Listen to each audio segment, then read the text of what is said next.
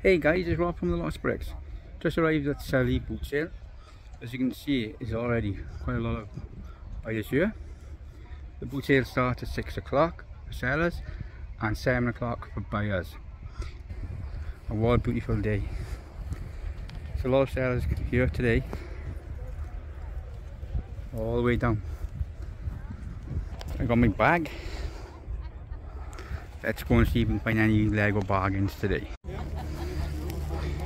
I haven't bought no Lego yet, but I can see a stall.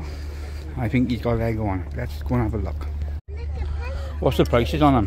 Which one do you want? The Legos, the different ones. Yeah, all different. Which ones? Like the Moana or the Harry Potter. Go out for 13. Harry Potter's 15. The Star Wars is 15. Okay, thank you. Hey guys, as you can see, I'm back in the car and I've got 2 bags with Lego. Watching them? Well, wait till I get back home and I will show you all. Bye for now. Hello guys, as you can see, I'm back home. It was boiling in the boot sale today and it was very, very busy. But don't forget to like, subscribe and ring that bell. It's free. Stay tuned to the end for my top boot sale buying tips. Okay, let's see what I have purchased. In the first bag, the first item is 76217. The Infinity Saga I Am Groot.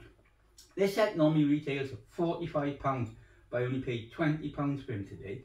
I have a few of these, and if you check out my other video I have done, a Tesco using vouchers and club card discounts, I paid only £22 for him.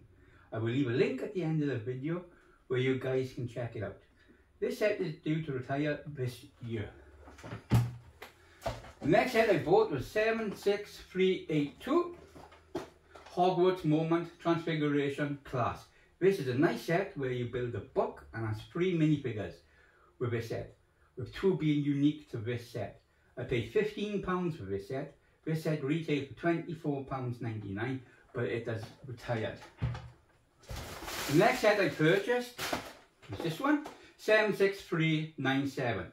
Hogwarts Moment Defense Against the Dark Arts Class. This is a nice set where you build a book and has 3 minifigures, with all the 3 minifigures being unique to this set. There's also a trophy figure which is again limited to this set. This was again £15 but retailed before for £24.99 and is also retired. All the sets in this bag he had in the car, and I asked did he have any more Lego, and he went and got them out the car to show them to me. So don't forget guys to ask questions. Okay, let's look in the next bag. The first item I purchased was 76195, Spider-Man's Drone Duel. This was £15, but retailed price was only £18. So I know it's only a small saving, but this set is retired. The 2 figures are unique to this set, with the Vulture and Spider-Man being absolutely awesome in the set. Okay, the next set I purchased was 76939, Steinmark Dinosaur Escape. I bet I said that dinosaur name wrong. This set is awesome. It says 4+, but every Lego Jurassic Park collector will want this set. It's awesome. It features 3 minifigures, 2 are exclusive to this set. Also the 2 dinosaurs are exclusive to this set. I paid £10 for this set instead of £15, you knocked £5 off. This set has also expired but retails for £34.99. Look at the baby dinosaur, isn't he cute? So my total spend today at the boot sale was £75. If I bought all these sets retail, it would cost me just under £133. So you can see a massive saving of roughly about 43%. Which sets would you have purchased today? Drop me a message below. Okay, as promised, my top buying tips for the boot sale. Here we go. Number 1, arrive early. As you've seen, I arrived about an hour into the start of the boot sale and it was already very, very busy. Number 2, don't be afraid to ask for discounts from the sellers. And the best way to get a discount is to ask for a discount for every item you pick up, one by one.